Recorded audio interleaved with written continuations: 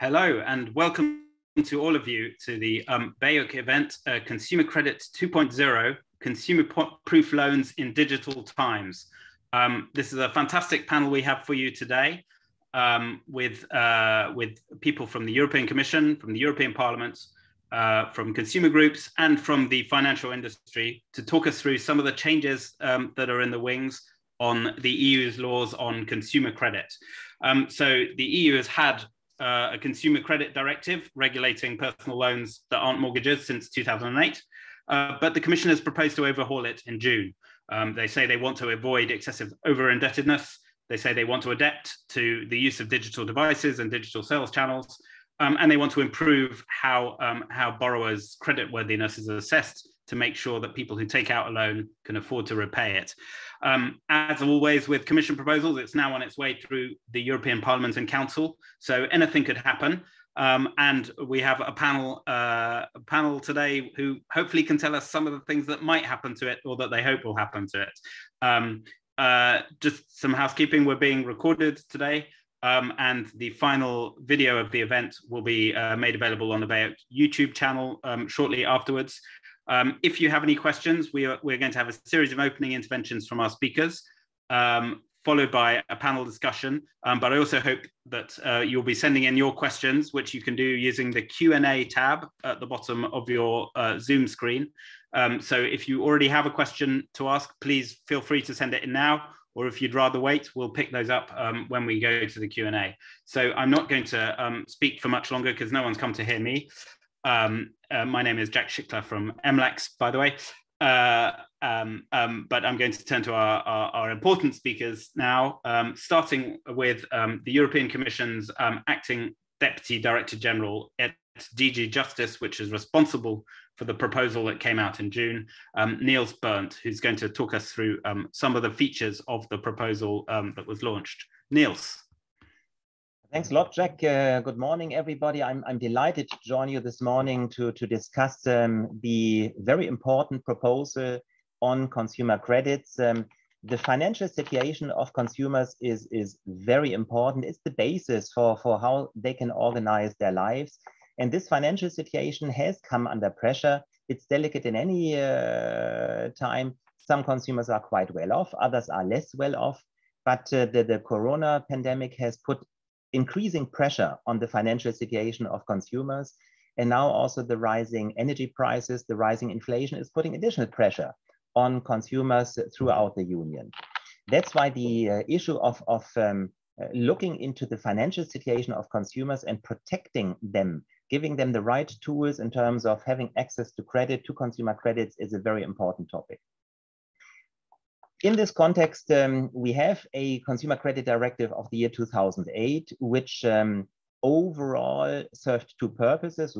First, obviously, to ensure a high level of consumer protection with regards to consumer credits. And second, also very important, to have the single market as a basis for economic operators in Europe. We can say for let's say on the first slide for the time being, not on the scope yet. So protecting consumers, but also having the single market really as a single market for consumer credits, something which up to now did not deliver very well. Before coming with the proposal this year, we did a very thorough evaluation of the 2008 directive, and we realized that overall the directive succeeded quite well to ensure a high level of consumer protection. This high level of consumer protection has been put in challenge by the ongoing digitalization of the market. So consumers are looking for information and taking credits now much more online than they did in the past. Also, the actors are more diverse. While we had, let's say, just the traditional credit providers in the past, we now have new actors entering the market, and we have new products, short-term high-risk loans which are, let's say, pushed to consumers in the online market. And of course, then during the pandemic crisis, we also saw that where we have extraordinary circumstances, the directive only provides a very loose framework for ensuring consumer protection, and their member states had to take quite a lot of measures beyond the directive themselves. The second objective of ensuring a single market on consumer credits, as our evaluation showed, has not really evolved in the past. We have a very low level of cross-border provision of consumer credits for all kinds of reasons that often the financial credit providers rather prefer to operate then with subsidiaries in the different member states than directly across border. Languages, of course, play a role. Different regulatory regimes play a role. So the cross-border provision of consumer credits is at a very low level, but we still believe we should maintain this perspective. We should not abandon the idea of having the single market, also allowing providers of consumer credits to operate across the border in the interest of consumers and in the interest of the economic operators. And in any case, with the digitalization and the developments in the online market with big tech platforms, etc., that could move into the area of consumer credits, we believe we need to preserve this framework. So that's the starting point from which we started. And now let me take you through the 6 major areas of the Commission proposal. First, regarding the scope. Next slide, please. Regarding the scope, we believe that it's very important to extend the scope of the current directive. Current directive excludes a couple of credit forms such as free interest credits, leasing agreements, overdrafts are excluded. The credit directive only applies for credits as of €200 and only up to €75,000, and it does not apply at the moment to crowdfunding credit services. We believe we have to extend the scope of the credit directive in all 4 areas. First, we believe it's important to also cover credit forms such as free interest rate credits. Why? Because very often, even if it may be free of interest at the very beginning, there can be significant costs for the consumers if something goes wrong with this free credit. So imagine you buy, let's say, a product online, no interest rate to be paid, but then you're buying too many products and suddenly you can't pay the interest rates, and suddenly the costs for serving those small credits become quite important. Therefore, we believe important to cover this. Also, the lower threshold, in our view, is outdated. Why? Again, because it's not just the one single consumer credit that puts the consumer into difficult situations. It can be the accumulation of different small credits. Anyway, a couple of member states already applied the directive below the threshold of €200. We propose to simply delete it. The upper threshold overall, in our view, makes sense, should be maintained, but should be updated in light of the inflation. And then we have this new area of crowdfunding credit service, an important area which gives consumers access to additional credit sources. And it's also a very important tool for those who want to provide financing to certain projects via crowdfunding tools. So we believe crowdfunding credit services are important. At the moment, however, the situation where consumers are taking credits out of crowdfunding platforms is not covered at all by any European legislation, not by the crowdfunding regulation, which deals with business to business, nor by the Consumer Credit Directive. And that's why we believe we should use this opportunity to at least set out rules for the consumers that are taking out credit from those crowdfunding platforms. Second important area, and that brings us to the next slide, is the information disclosure. Up to now, the rules we have at union level is really geared at ensuring that the consumer who sits in a bank gets the paper form put in front of her or him, is then having the necessary information on this so-called SECI form, which we have developed at a union level. For the paper credits, that's working quite well. But we see that nowadays consumers are informing themselves more and more online. And really, if you want to get the relevant information from the SECI on your smartphone screen, you might have to swipe up to 30 times. And we know how consumers are even checking the detailed print on the cookies, which they have to accept left and right. 30 swipes, nobody will do. So we simply have to make sure that the way we are passing the relevant information to consumers online and also in advertisements such as radio or television are more effective at passing the right information. To get there, we want to stipulate some basic obligations, such as to make sure that information is always clearly legible and adapted to the medium of the information, that we are reducing the amount of information in advertisements. We are also foreseeing to add on top of the, let's say, full-blown information format, also an overview, which just resumes the key information so that the consumer at the very beginning has an idea about the costs which could come up over credit, the time, the withdrawal, etc. We also want to clarify better when consumers should get the information. At the moment, the directive says in good time, which is very vague and leaves a lot of margin. We believe we should be more precise. And as a matter of principle, we believe the consumer should get the information at least 1 day before the contract is signed. There may be situations, the immediate contracts where somebody really needs to take a contract even faster. In that case, we propose to remind the consumer then once she or he has concluded the contract, to remind her or him about the right of withdrawal, so that if she or he doesn't have the time of 1 day to reflect about the contract, really there is a reminder of this right of withdrawal. And then we want to align the directive with some improvements on consumer information that were agreed in the meantime by the co-legislator on the Mortgage Credit Directive and on the non-performing loans. So just to make sure that the framework on consumer information in the different areas is fully aligned. Next slide, please. Then the very important third point that we address is the exploitation of consumer situation and behavior.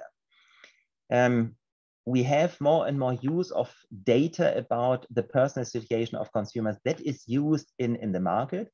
That can be positive for consumers because they're getting targeted information and offers, but it also can be risky because it can push consumers into certain decisions which they may not want to take, let's say, if they had the time to really reflect upon it. In that regard, we foresee a couple of proposals.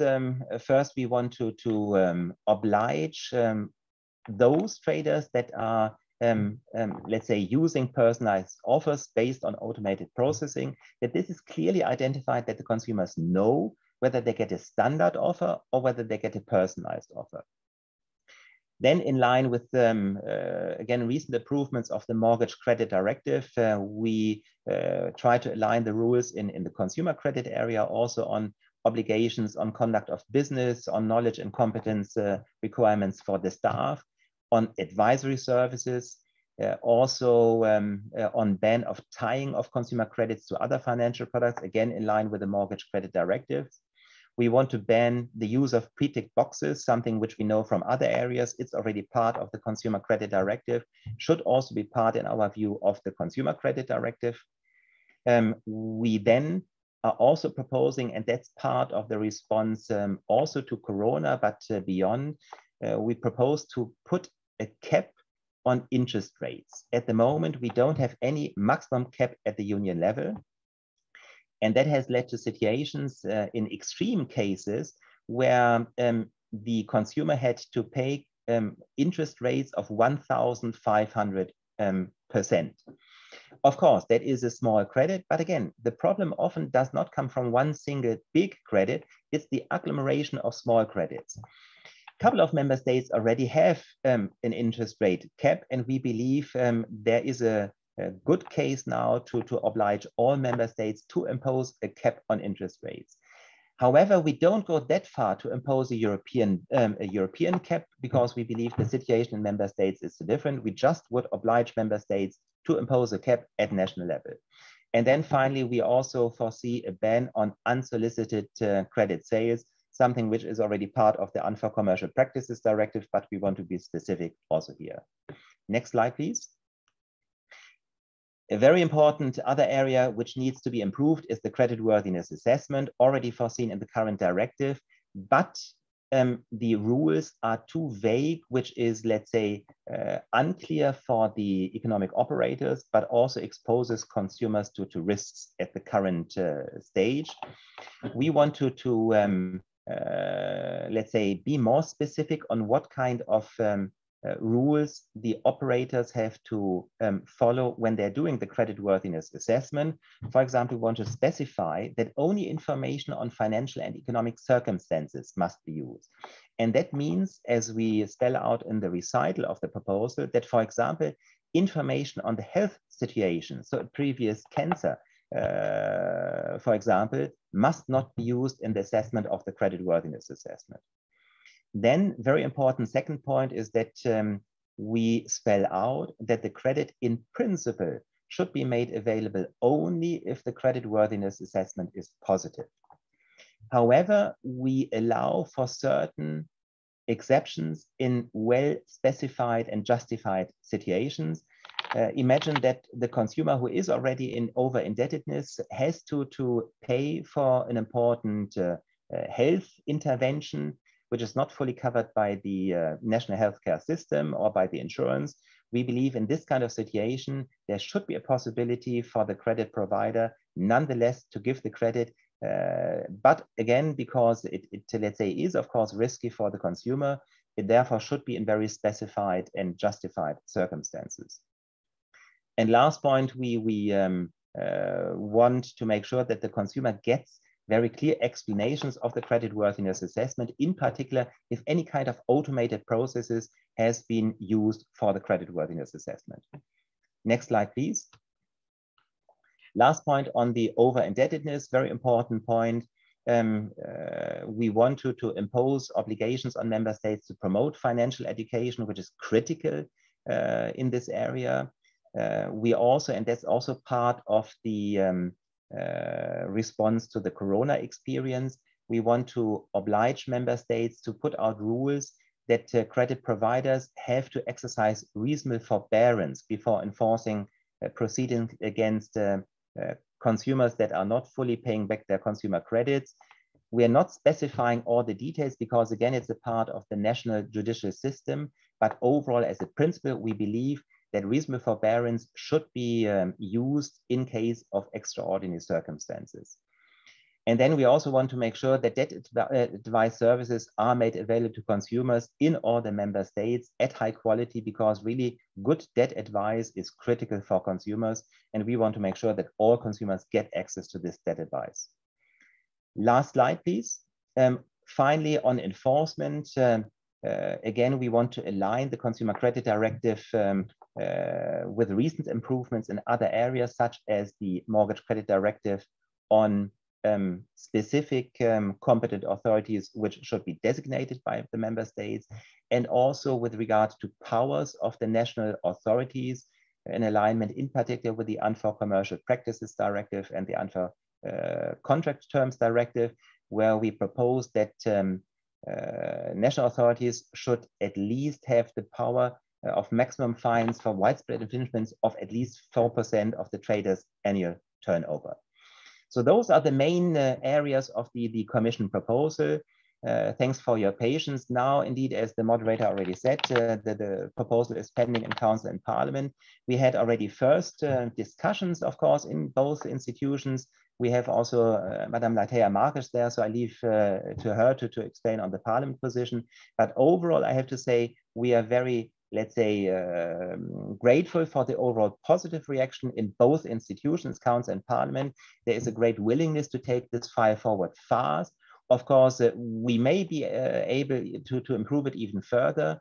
Lots of stakeholders already contributed to the proposal. Now you're engaging with Council and Parliament, but let's say we are heartened that the proposal is taken forward very fast in both institutions, which might lead to already starting trilogue discussions sometime early next year. But that, of course, I leave to the Parliament and to the Council. And therefore, back to you.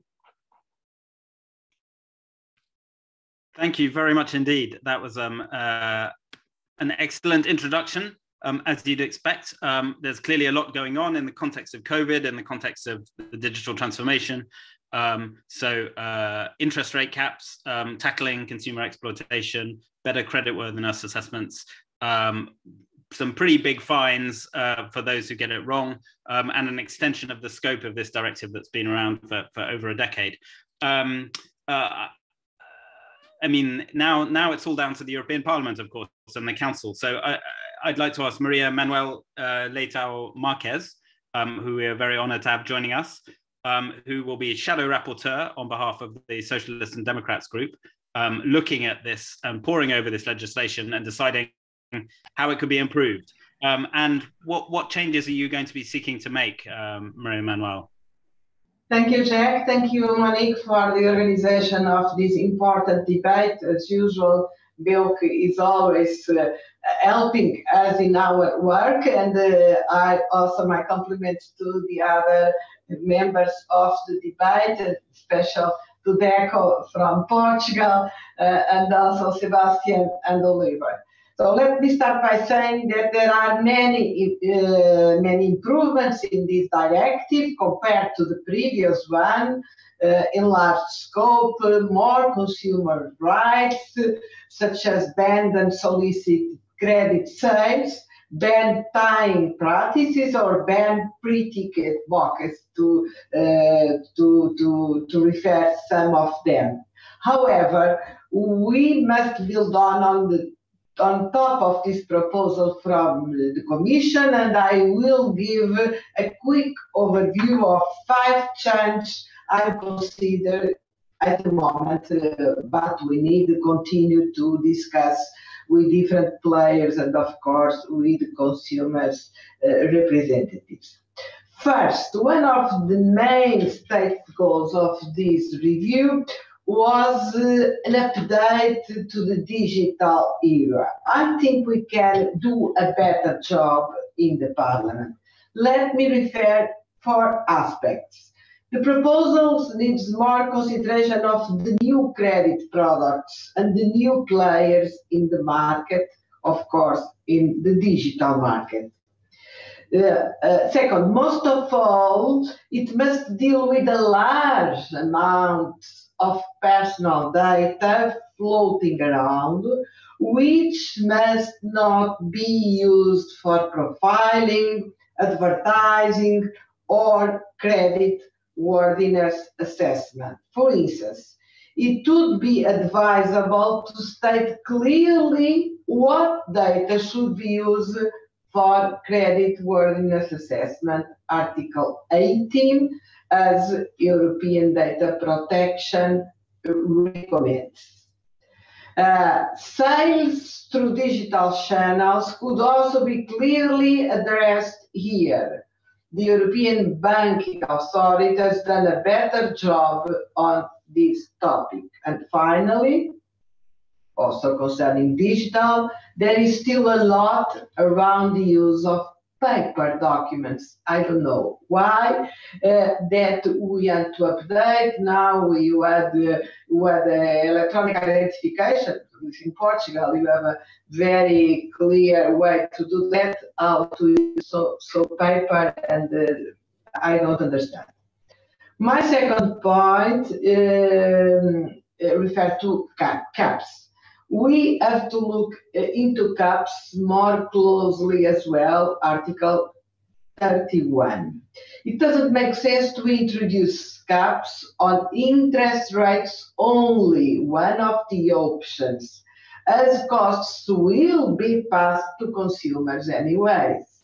We need to look into ways for introducing caps on the total cost of the credit or annual percent rate of charge, but to do it in a way that does not distort the internal market. Is definitely a challenge, but we can come up with a solution. I'm deeply convinced. My third point is about cross-border credit market. Well, I believe new players and, of course, digital tools will take care of that, either we like it or not. And thus we must ensure they can do it adequately and within a framework that is safe for consumers. We need databases for creditworthiness assessments to be accessible in other member states and to have interoperability between different databases and perhaps some data standards. Article 19. Fourth, I believe we need to be clear on the exemptions in place for granting credit to someone that has been given a negative creditworthiness assessment. Article 18. I even doubt if we should or there should be exemption. I'm not convinced about the argument of the Commission, and I think the way the article is written is too open and is a problem. Creditworthiness assessments are fundamental tool for protection of both the consumers and business. And a negative assessment is a last defense against over-indebtedness that we should not weaken. And finally, let's remember that laws may be perfect on paper, but need to be effectively enforced. In that sense, I will also be looking into supervision and enforcement. That is a very important point in order to fight the gap between law in books and law in action. In particular, it's important that supervisors and well-staffed and equipped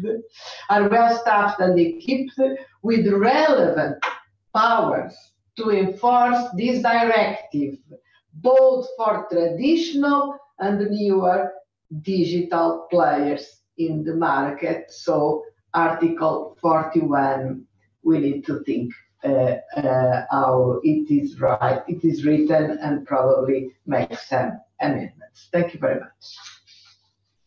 Thank you. Well, between digital issues, interest rate caps, creditworthiness assessment, and effective enforcement, it sounds like you'll have your work cut out for you in carving out some amendments. I'd now like to turn just to our representative from the industry, Sebastian de Brouwer, from the Chief Policy Officer at the European Banking Federation, is here with us. And when I asked the commissioners, Commissioner Reinders and Commissioner Jourova, about this proposal when it first came out, they said they wanted to end debt tragedies without disrupting markets. Yeah, I also notice the Commission's own impact assessment says there's a 1.5 billion administrative costs for the banking sector in implementing these new rules. Do you think, Sebastian, that the Commission has got the balance right here? Jack, thank you. Thank you also to Monique for inviting us to participate to this important debate. We praise very much the relationship we have with BEUC and the dialogue, the constant dialogue we have with you.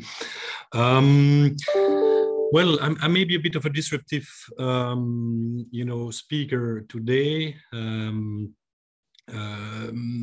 Well, as you mentioned, indeed, most of the cost will indeed be borne by the credit providers, as mentioned by the Commission itself in its impact assessment. In terms of adaptation of the infrastructure and personnel costs. And that's not an issue as such. By the way, I think an important part of the cost might be borne by non-bank lenders more than bank lenders. That's the first comment, and I'm representing banks. And the second comment is, of course, that, well, as always, most of those costs are at the end passed on to the customers. So that means that we have indeed a joint or common interest to get this directive or those rules right.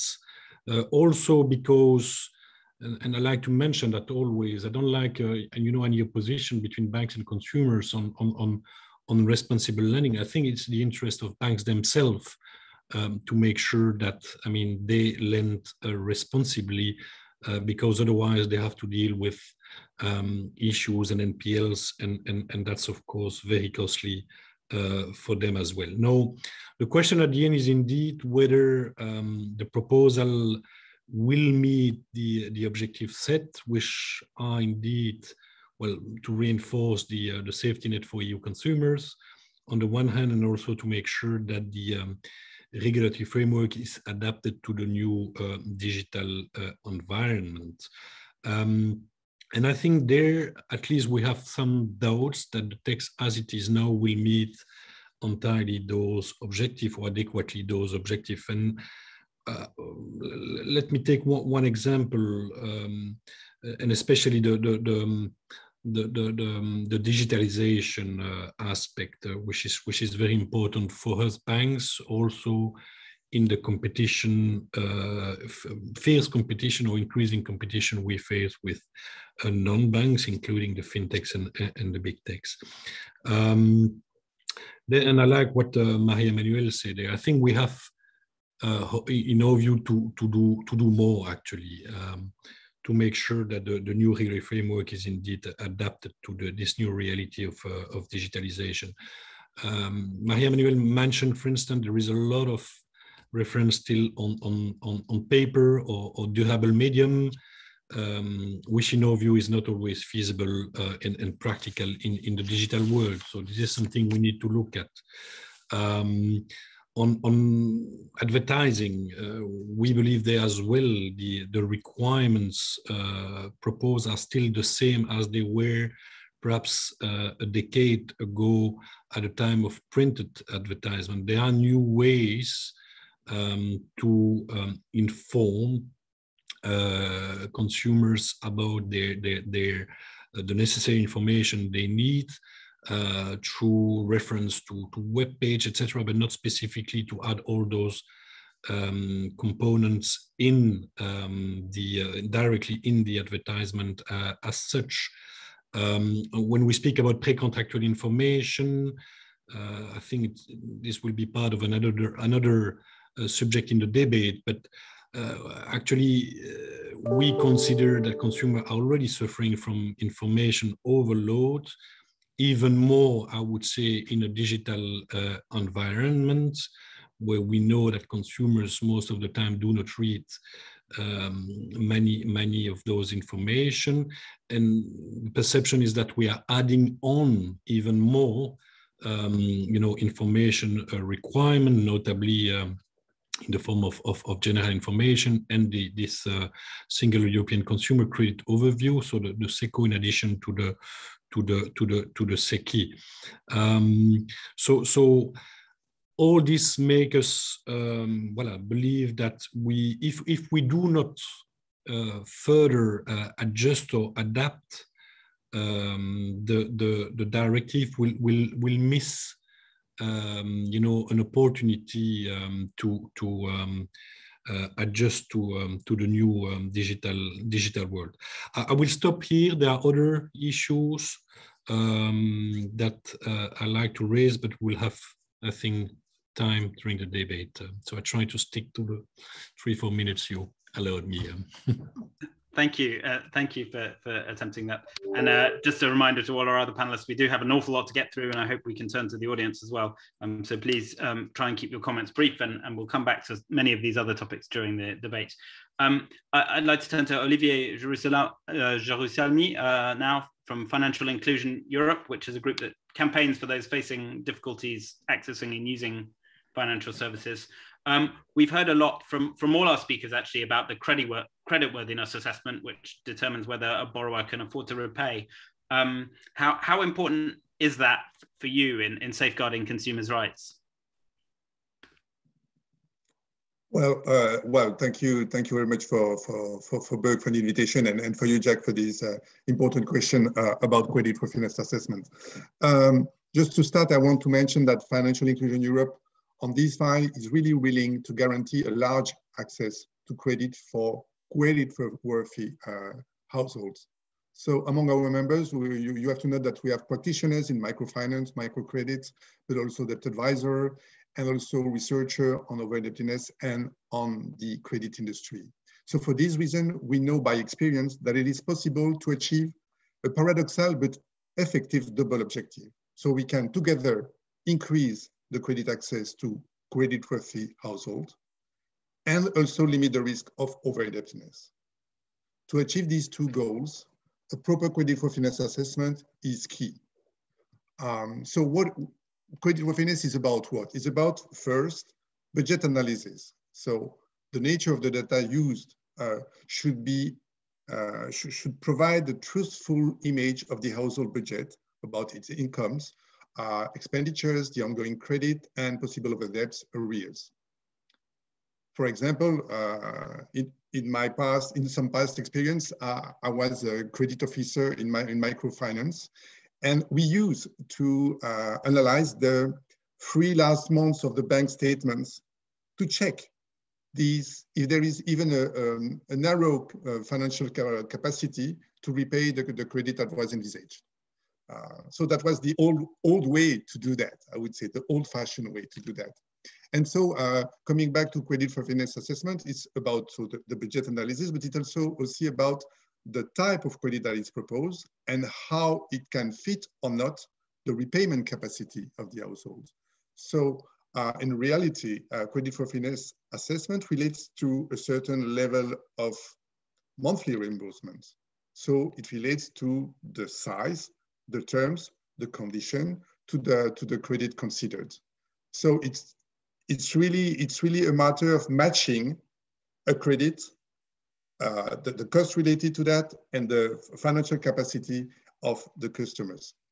So creditworthiness assessment should be based on the budget, and it's the only tool to allow something that is really interesting now, is that it allows to tailor-made credit provision based on very precise and accurate bank statements, and to operationalize like that in industrial size.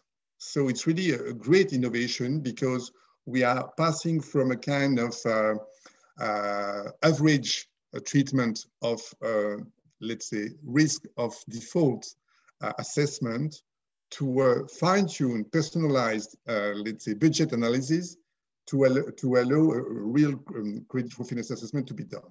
So what is very interesting to observe also today is that new tools made this change absolutely feasible and already a reality, because open banking and AI together made possible this innovation for the benefit of the credit industry, but also for the benefit of the users, of course, and the ones that are so far rejected from the way the credit risk assessment is made for the time being.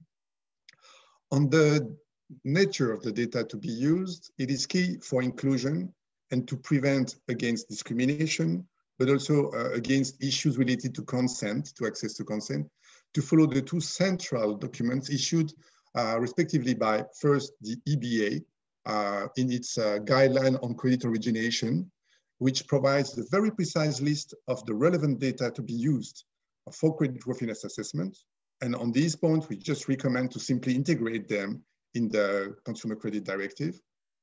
And the other document is the one issued by the EU Data Protection Supervisor, opinion paper on the CCD, which precisely also insists on the need to describe the data to be used for creditworthiness and to be exclusively used for creditworthiness, and the one to be used for marketing purpose. It's key in digital area to really define all these, let's say, perimeters.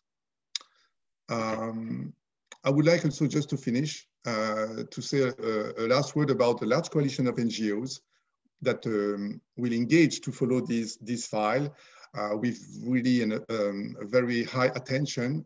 And I would like just to mention that not only BEUC, VECO, and also Financial Inclusion, together with 11 other major actors in the field, are engaged and start to communicate on this coalition today. So we're very happy to push for this change. Thank you.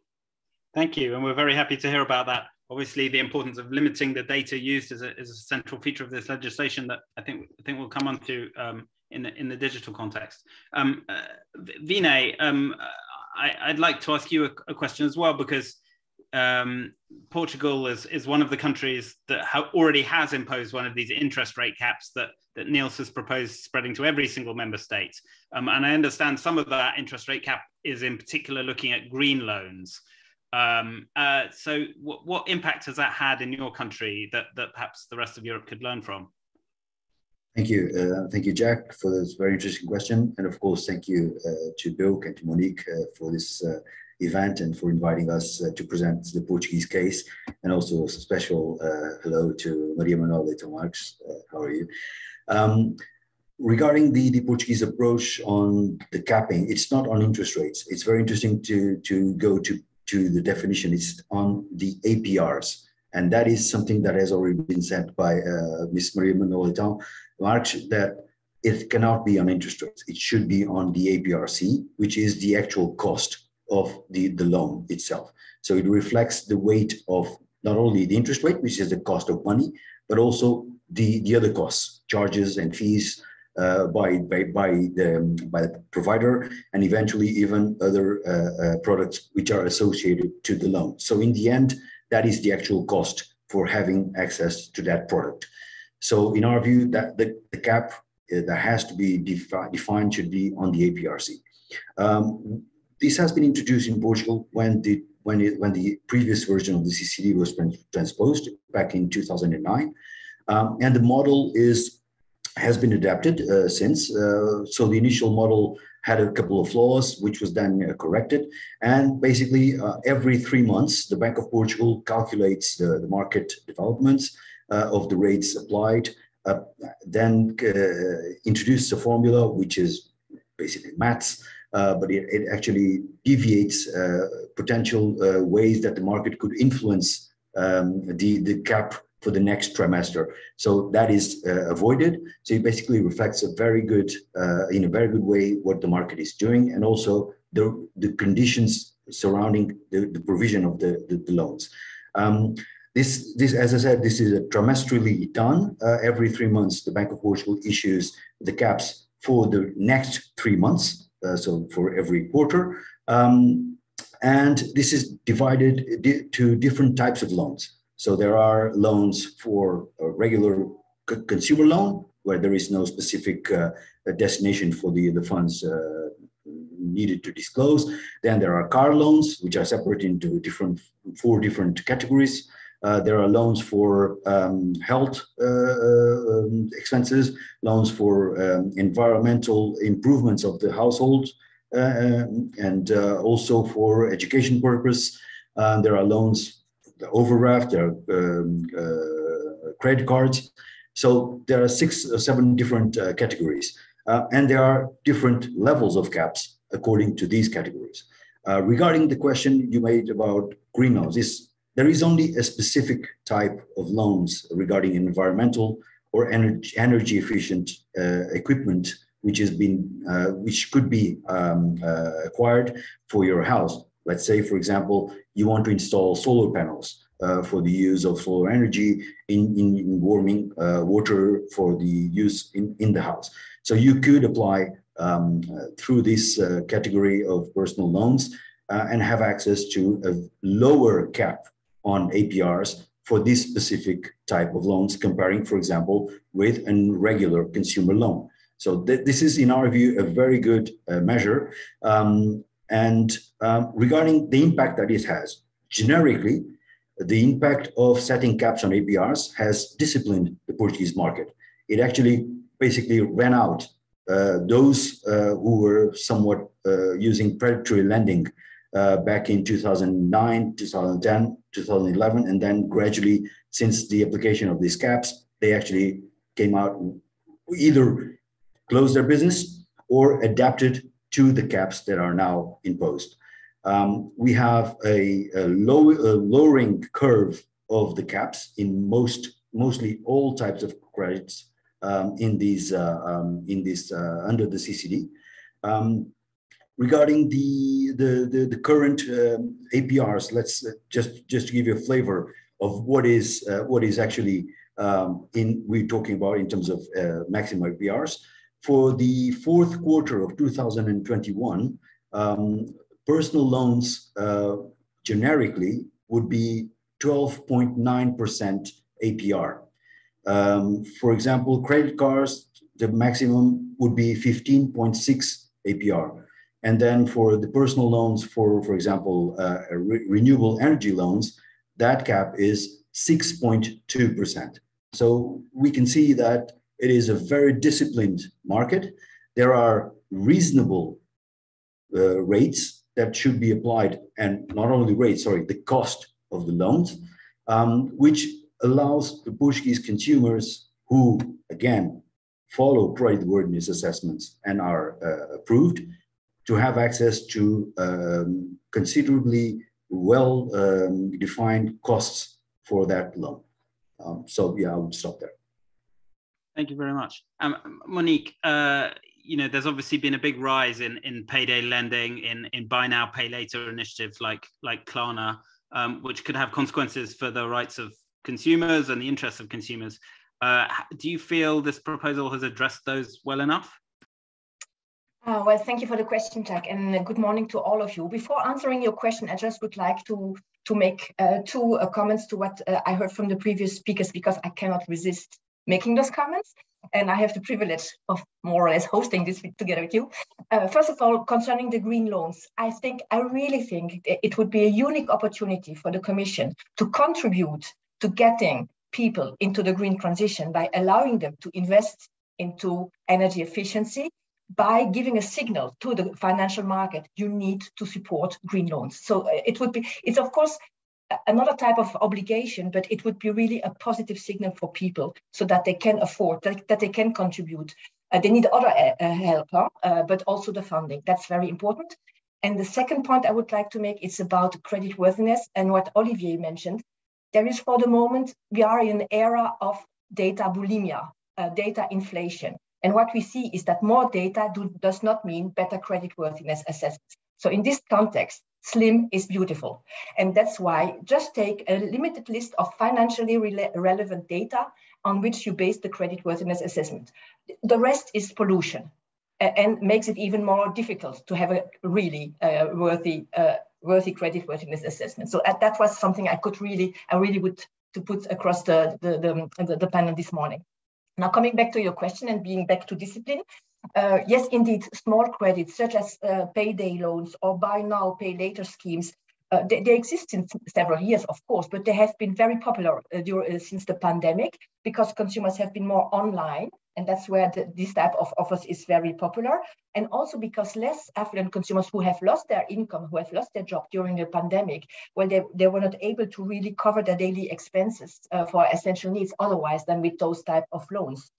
And we see these developments with very great concerns because those products are nudging, well, I would even say sludging, which is the abusive way of nudging people into a certain behavior, into credits that is not necessarily, that they cannot afford or that they do not really need, and that come with high cost. When you look at payday loans, well, we have already mentioned, and in the chat you will see quite impressive and concerning figures. They come very often with excessive interest rates, sometimes several thousands of percent. And buy now, pay later products really, exploit this impulse purchases behavior that consumers can have, and they also include many hidden costs that in case of late payments, and consumers are not aware of that. They are only a few clicks away from being in a very toxic credit relationship. And our member in the UK Citizen Advice has made a survey that found that 1 in 4 customers have regretted to have used buy now, pay later schemes, and 1 in 2 had difficulties in repayment. So that's quite an impressive figure. And that means that for us, of course, it's a major improvement that the Commission proposal expands the scope of the revised directive, so that those small loans, small but not beautiful, those providers also will need to make creditworthiness assessments to start with. So that's something that is very important. And also, we already hear now calls for a lighter regime. It's only small loans. But what we really would like to really get very clearly across, what seems to be a small loan for a creditor can be a step into over-indebtedness for a consumer who is living on a small budget. What we would like really very as a sentence to get across is that small loans can lead to big tragedies, because in fact it's an accumulation of small loans that can lead people into over-indebtedness. So we really need to protect the most vulnerable consumers against those irresponsible lending, and we believe that the extended scope of the proposed directive is going certainly into the right direction. Thank you very much. Just as one person has raised it in the chat, of course, I mentioned both payday loans and buy now, pay later. Those are different lending services, although both separately have been on the rise, and perhaps there are different policy instruments to tackle the two of them. We've heard a lot about the extension of scope of this directive. We've heard also about the possibility of extending it further and having extra carve-outs for green lending, which would certainly be something that's very politically popular at the moment. But I just wondered, do any of the panelists feel there's a risk of some unintended consequences? Because I've heard some people in the chat say, for example, it could stop people from the popular arrangement where you buy your mobile phone via your phone bill, which is effectively a form of credit. I've heard some people say it could even stop invoicing arrangements where tradesmen demand payment for services after performing the services. Is there a risk that this has gone too far in restricting kind of practices that might technically be credit, but that we regard as kind of normal part of the economy? I'm going to ask that question first to Sebastian, because I see his hand is up, and he will give us all something to bounce off. Thank you. Thank you, Jack. Yes. Well, it's a bit of a view indeed that, well, first of all, we were more in favor of extending the scope indeed to all type of lenders. It has been expanded partly indeed to, well, crowdfunding, but even P2P platform, etc. We would have liked to extend the scope to all of them, and not only extend the scope, but also make sure that those rules are enforced and those lenders are properly supervised. I think that was mentioned also by Maria-Emmanuelle. That's perhaps lacking. Now, on the extension of scope to also below the threshold of 200 euro and other types of credit facility, our views is indeed that well, the risk is that those new forms of loans, which are indeed rather popular, may be much more difficult to be offered, or at least if the full requirements as they exist in the the new text of a Consumer Credit Directive have to be applied. So yes, we plead for a more proportionate regime with a bit more indeed lighter touch, in order to be able to still offer those products. And the risk we see is indeed, if we do not do that, many of those products may not be offered anymore. And what will be the consequence? Consumers will then go, as it was perhaps partly the case before, to the non-regulated market. So we need to look at this very, very carefully, in our opinion. Thank you. And Maria-Emmanuelle, is that this risk of unintended consequences? Do you think that's overstated, or is it is it something you want to look at as you examine this file?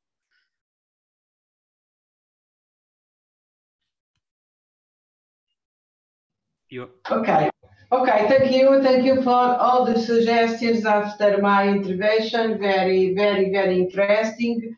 Also, Olivia, we need to explore these new technologies also to protect consumers, and in order to can adapt the credit to their capacity to pay. It's a very good idea. So I believe the extension of the scope is the result of a great deal of studies that are included in the impact assessment conducted by the Commission. I believe we can look at countries where rules have been stricter for some years, and Vinay can explain, because Portugal is one of these countries. For us, the law, I think the law is 2009, the Portuguese law covers all overdraft facilities, including those below 200 euros, and this has not brought any negative consequences. So it's a very good experience, and we have a long experience since 2009. And since these products are problematic, something we certain after looking at significant evidence. We need to be firm in the actions we take. The risk for the consumers is more important than abstract unintended consequences. So even in regulation, sometimes we need to risk some measures in order to better protect consumers. Okay, and so we are doing so. We are doing so in different areas in the Parliament. We are doing so Digital Service Act. We are going to do so with product safety, with digital markets. We are experimenting new ways to intervene in new markets with new players, and we need to do the same with this directive. Okay, a DMA style approach, and some good experience from Portugal that will inform your amendments. Olivier, what's your view on the potential consequences of these, positive or negative? Well, to be honest, I don't really see a very big issue as regard the impact on potential reduction of the access to this kind of product. I just think that maybe some change will occur because maybe sellers are going to be obliged to professionalize this activity or to subcontract to professional this activity. And for example, as regard then again this idea of open banking, which is very key. What is very important to understand here is that for people who are using such credits, it's already a signal that they do not have high level income. Okay, so probably already the budget is quite, let's say, under pressure. Okay, so these small credits are already, the use of these small credits already a signal that, okay, the situation is not that, let's say, easy, and we are not in a situation where households are very rich. Okay, so this is the first element. Then the creditworthiness assessment should be made in particular for this situation. This is exactly where we need an appropriate creditworthiness assessment. But as I mentioned already, because of open banking, because of new players on the market that can provide at a very efficient costs, a very, let's say, effective, rapid credit analysis of this kind of consumers, the supply of this credit, in my view, should not, let's say, be limited. On the contrary, it might be new opportunities for new players to develop an offer, but an offer that, if the creditworthiness assessment is properly made, will not increase the risk of over-indebtedness for these potentially vulnerable or at-risk, more at-risk consumers. Thank you. Thank you. And we've had one question in from the floor already, and if any of our many viewers want to ask a question, please do so using the Q&A function. But it's about proportionality. So if the aim of the Consumer Credit Directive is to encourage healthy, sustainable credit, is there scope for doing that via a risk-based approach, where the questioner says, you know, the regulation will get stricter as the product becomes riskier to consumers? Is there more scope for doing that in the regulation, or is the current balance already incorporate that feature? Nils, I saw your hand up. Perhaps it was on this question or the previous one that you wanted to intervene. Yeah, if you allow, Jack, I would briefly come back to a few points raised before. A very interesting and rich debate on the question whether the extension of the scope of the directive would impede the access of consumers to credits. Our analysis is like Maria Manuel and I think also Olivier pointed to, that no, in a couple of member states, the directive already applies to more products. And we don't see that in those member states, there is a significant lower access of consumers to those credits. To the contrary, let's say the market is more regulated.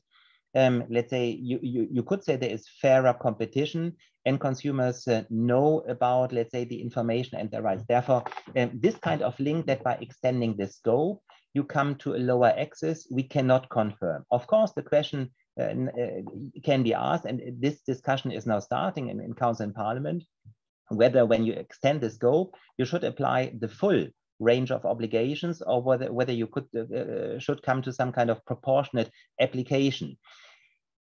That is, let's say, not an easy question to think about, because obviously, let's say the obligations in terms of information, of right to withdrawal, and even then the caps, they are of course meant to make sure that the consumer really gets all the relevant information. So how can you differentiate if you go below 200 euro? But it's a point which needs further reflection.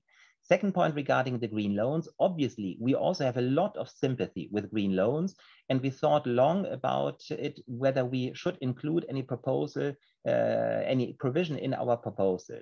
At the moment, we decided against. Why? Because, let's say, the Consumer Credit Directive sets out the horizontal rules irrespective of what is the purpose for what you take the credit. Is it for improving the energy efficiency of your house? Is it to buy a product for your lifestyle? Is it for let's say, a health intervention? So let's say it doesn't specify the purpose. And we were, let's say, coming at the moment to the conclusion that while of course we have an interest to promote green loans, you would not come to lower information requirements, you would not address the right to withdrawal, etc. And there's a lot of ongoing work by colleagues in FISMA and ECFIN on, let's say, green finance. And that's why for the time being, we have not included any provision in this proposal. But again, it's a point where, and let's say, we are very open to reflect, and there are additional comments also in the chat function. So let's say that's very important work we are reflecting on. The last comment from my side on the information overload, we totally agree. There is an information overload. So the purpose must be to reduce the information that is pushed to consumers. And if there, I think Sebastian said that there's the perception that the overview that we are going for, that we are proposing, adds on top of the information already available, then we have to let's say, do it differently, because the purpose is really to reduce the information. That must be the key purpose, to make sure that the consumer gets as little information as possible, but as much as necessary, and avoid any kind of duplication. So again, very happy to reflect with colleagues in this direction. Okay, thank you. That's very robust defense of the likely impact. One of the kind of cross-cutting themes I've heard from a lot of panelists is about the impact of digital, and indeed that's one of the themes of the Commission's proposal. Clearly, this is a sales channel and a marketing channel for lending, but it's also a tool that can be used via big data or artificial intelligence or social media data to consider whether to grant loans. Is there enough done to capture the opportunities or indeed the risks of these digital channels, and to make sure you're safeguarding borrowers' privacy when you do so? And I'd like to first ask that question to Olivier, because I know that's a topic that you've... Oh, sorry, Monique, your hand is up. Happy to wait for my turn. Olivier, would you like to intervene first? No, please, Monique. Actually, I was responding to a question, and so I missed a bit of the question. Sorry for that. Well, in fact, I already mentioned the risk related to this data bulimia, so I won't come back to that. There is also a data overload. We have an information load on the consumer side, and we have maybe also a data overload when it comes, for example, to creditworthiness assessment. But broader than that, we also believe that the use of profiling, of the use of personal data for advertising by tracking and profiling, and then the personalization of offers that can in fact exploit the consumer's vulnerabilities, because the provider or the advertiser knows you better than yourself. That is something that we would ask to be banned, because we believe this is too intrusive. It is beyond privacy. It is really exploiting the data in a way that makes you as a consumer particularly vulnerable to the offer that is going to be presented to you, which might be totally not, let's say, well, targeted at you, but would not be in your best interest. Yeah, so maybe if I just can react, just to say, to be honest on this question, I'm absolutely fully aligned with Monique. This approach is really the kind of doorstep lending. This is the equivalent of that. You're not prepared, you don't know what this person knows about you. You are doing other things, and all of a sudden you receive something that can be extremely persuasive, and you don't know why it is so persuasive. And of course, then again, it's going to harm the most vulnerable group of people, because the others are more prepared to avoid these kind of practices.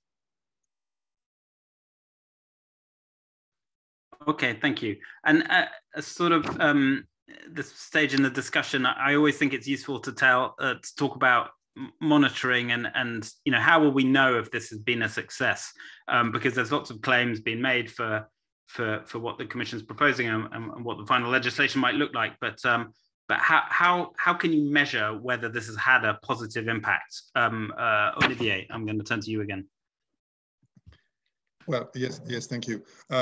On this element, I really do think that we have with this directive really a great opportunity to add into this legal, let's say, frame some very important indicators of the quality of the credit market. These indicators should be made and based in a very easy and already, let's say, available data from creditors, which is the kind of common typology on the consumer credit, and let's say, the default rates for each categories of consumer credit. And these default rates can be something, because these default rates speak about the dangerosity or risk appetite from the credit providers. And if one of the key objectives of the directive is precisely to prevent over-indebtedness and arrears and all these elements, it could be good that creditors provide on a regular basis these indicators to the regulator, to the supervisor, and so we can assess how these default rates evolve in the future. And we can also, if we add some particular, let's say, rating factors, such as the selling channel that has been used, precisely digital, by phone or whatever, if we observe significant differences. And here it's about that. Why these credit providers do have a default rate much higher than the average. Probably the business model has been designed to allow, let's say, to make profit with a lot of people, a lot of clients that are defaulted or in arrears. And so because the business model is designed on that, and payday lenders have developed such product, and the papers have been made available on that. So definitely, this is an opportunity to allow a proper assessment of the impact of a regulation. And I think as regard the better regulation, let's say, ambition of the Commission, this is really the moment and the regulation to allow that. Thank you. Thank you. We're approaching the last 5 minutes of our event, but I see lots of hands raised in response to that from Olivier on the importance of how you measure success. Maria Manuel, would please respond, and then I'll like to turn to Sebastian.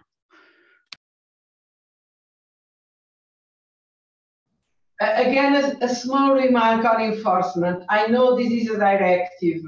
Maybe it should be a regulation because enforcement is very important. And this enforcement is our critical point for these new proposals we are discussing in the Parliament. Again, is the problem with the SA, the MA, and also a Consumer Credit Directive. If you want a very good regulation, you need a very good enforcement.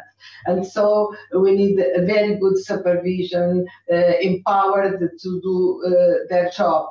If not, we are going to discuss very good rules, but at the end of the day, the rules are not going by themselves, change the behavior of the financial institutions and better empower the consumers. And this is why enforcement is a very critical point. I know this is a directive, but we need to be flexible and also maybe make some amendments on this point of enforcement that is very important. Other critical point we are not going to discuss today is the algorithms transparency. It's also a very critical point, not only for this case, but for different cases, but we need to find a solution, a balanced solution between secrets and between transparency and rights of consumers. Thank you. Thank you. Sebastian, I'll let you respond to the various issues that have been raised there. Yeah, I mean, Jack, you have the difficulties indeed to moderate this panel with many people, and actually we could have taken even much more time to discuss all those important issues. So I wanted to react briefly on some of the Neil's comment first on proportionality and the extension of scope. I think really that will help. We'll come with proposal on that. The information overload as well. I think there may be possibilities perhaps to highlight further what is key in the SECI and not to add an additional SECO, or perhaps just to go to an SECO instead of a SECI. There might be possibilities there that we need to explore further. I wanted to react quickly also on the use of non-traditional source of data. Well, social media, I know it's a very touchy issue. There was indeed the EDPB opinion recently. I think we still need to look at it in an open way. I think there are a lot of studies also which have shown that using non-financial data can improve actually the creditworthiness assessment, especially also for those people who do not have yet any credit history. Now, it should always be with the consent. It should be consumer-centric. And of course, I agree also that all the principles, notably in the GDPR, should be respected, such as data minimization and proportionality. And what is even more important for us, if indeed we limit and the data to be used for creditworthiness assessment, is that we have a level playing field, because again, we see a lot of non-banking actors, for instance, which have a much more extensive use of data, and that creates an unlevel playing field. And then the question of enforcement is again very important, of course, supervision and enforcement, because those non-bank leaders, some of them at least, are not really properly supervised or subject to any enforcement. Well, I was a bit long again, sorry. Thank you. Very comprehensive. And I saw Olivier vigorously shaking his head there. I'm first going to turn to Vinay, who I think has something to say. Yes, thanks, Jack. I mean, just to add a couple of points also on the Portuguese experience as well. First of all, just responding to something that was mentioned about SECO, and Sebastian mentioned that the information overload is a reality, and we should understand that some of the digital documents, some of the paper envisaged documents are not readable or at least not usable in the digital context, let's say smartphones, other devices. And this was also mentioned by Niels, if I'm not mistaken. So for example, the SECO, instead of being a separate document, could be a first pager. And being a first pager annexed to the SECI would then allow for the consumer to firstly read the main elements, and then if he wishes to, he would then scroll down in a device and read the remainder of the document. So that would not be somewhat of an overload, but basically a summary of the main conditions of the SECI, sorry. Regarding the Portuguese experience, something that recently happened in Portugal in two different areas, and which are relevant for this debate. One is abusive fees and charges. This is a subject that has been very dear for DECO. We've been mentioning this in different fora where we are represented, not only nationally, but also at the EU level. And last year, finally, after a strong advocacy from our side and other members of the Portuguese civil society, the Portuguese government had to step in and actually eliminate some abusive fees that were applied in the credit industry. And this, for example, and this was a ridiculous case where credit providers charged a monthly fee just for processing the repayment, which was made in the account where the loan was taken out. So it doesn't make sense. It didn't make sense. We followed this case, and finally the government had to step in because the market didn't correct itself. And this type of abusive fees has been eliminated by law. So in our view, the CCD could also have somewhat gone further in allowing member states to at least give them tools to identify abusive fees and charges and then eliminate them from these markets. And one point which was just mentioned initially about data and the credit worthiness assessment, which was the medical history, for example. And I think someone mentioned that right at the beginning about previous situations of cancer that have been now cleared in the history.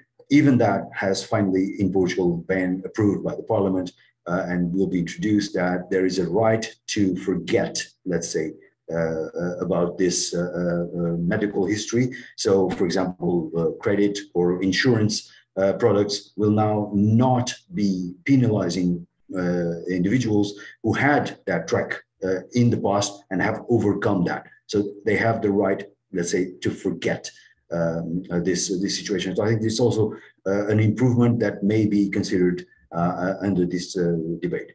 Thank you.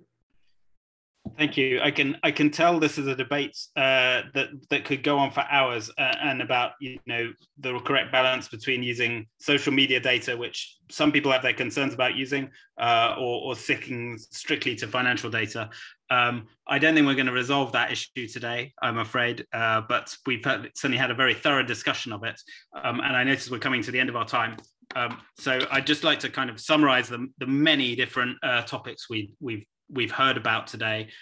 We've heard about tackling payday lending and ending debt tragedies, about responding to a digital challenge and the economic consequences of COVID that has left many people looking for loans, carve-outs for green lending that could perhaps provide the opportunity for people to have greener lifestyles, the unintended consequences of some of the existing regulation and perhaps the new regulation too, and the massive information overload that the borrower is given when they attempt to take out a loan, and also some of the technical issues inherent in this regulation about how you define interest rate caps, exactly what costs you should take into account in order to stop exploitative practices, and how you enforce and supervise all this, whether that's EU or national, and via what kind of tools and what kind of legislative instrument.